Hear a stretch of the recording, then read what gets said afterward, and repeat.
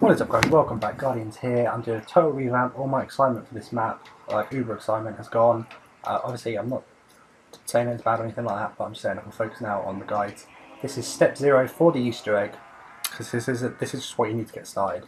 You need to pick up a black disc and the music gram, or musical speaker, I'm going to call it. Now, the black disc allows you into the main staff chamber where you craft the staffs. The black disc can be found in 3 different places, like many other things in the game.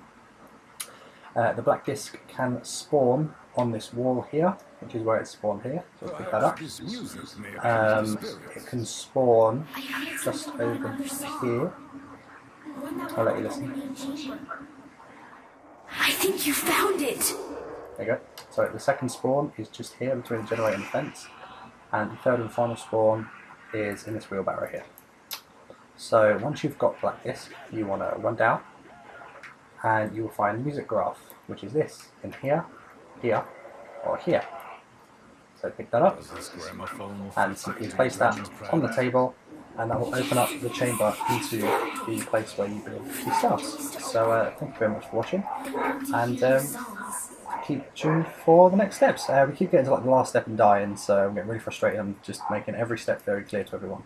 Thank you very much for watching, and I'll see you in the next episode. Please like, comment, and if you like everything and you want to see more, please sub.